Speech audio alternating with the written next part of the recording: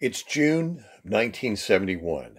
I had been collecting comics since December, 6 months earlier, and reading comics for a couple of years at that point. But by this point, I was going every week to the Wharton Paper Store on South Main Street, just below where I was.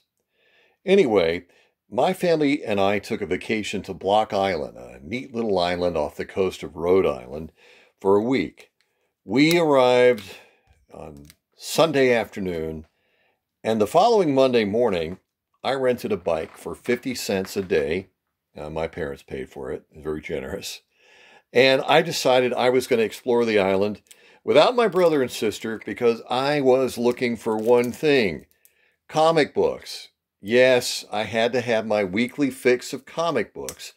And so on that Monday, I biked around the main tourism area, the downtown area. A lot of it just little mom and pop stores, grocery stores, little things like that. And asked all the time for comics. Do you have comic books?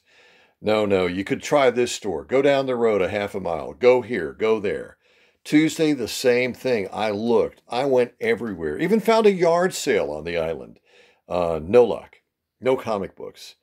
By Wednesday, I was starting to get a little desperate, and I took another rental bike out, went out again, looking for comics, gone for 4 or 5 hours. My parents were like, "Well, what you been doing all day?"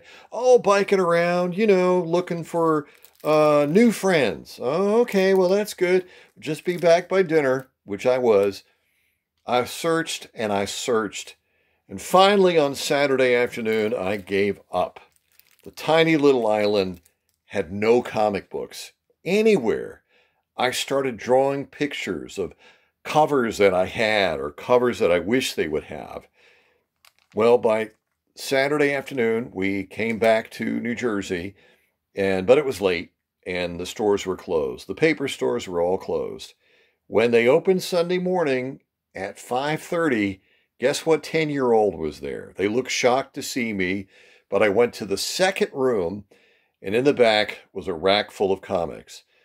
And these are the books that I picked up. They were all dated September of 1971, as it was June, and I went home and read every one of them in a matter of hours. But I also realized that there was no turning back, and I was hopelessly addicted to comic books. Now, that was 53 years ago. Is that right? Yeah. And I can tell you the same thing now. When I go on vacation, I still look for comics. I'm Alan Garrett of AFTA Comics. Thanks for listening.